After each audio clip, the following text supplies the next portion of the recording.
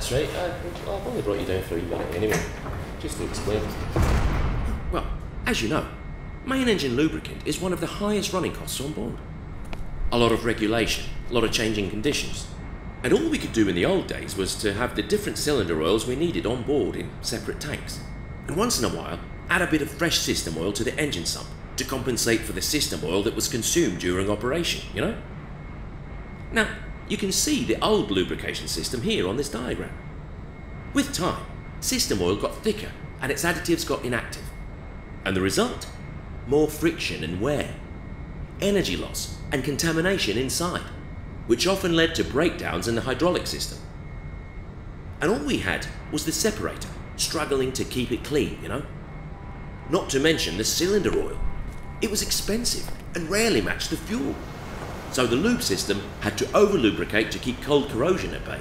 Well, it didn't always work, you know? But I took you down here because, well, I would like you to see how it works today.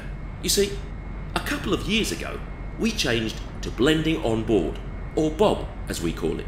You can see the new lubrication diagram here.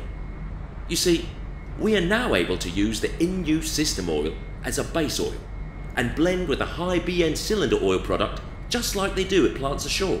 Now, it works like this.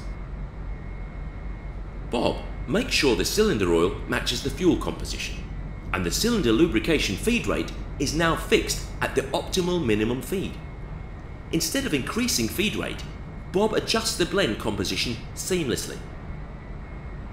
This way, we actually have saved around 40% of our cylinder oil consumption and created a natural consumption of system oil, which allows us to add fresh oil to the engine sump regularly, which improves system oil properties like detergency and anti-wear, you know? With system oil being continuously refreshed, particles and deposits are no longer accumulated in the engine. So separator and preheater runs much more efficient, reducing sludge generated and energy consumed. Not to mention benefits of system oil viscosity being brought back to original levels, yeah? Now, that prevents a lot of system oil from being discarded as sludge, and optimized separator operation and improved system oil viscosity saves energy. Up to 1.5% fuel saved, in fact, when we look at it. And what is really good, it's automatic and can be adjusted to whatever fuel we have in operation. That's something, eh? And we're a happy crowd doing this.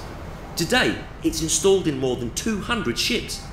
And I bet the environment is happy about that too. Right, well, let's go up again.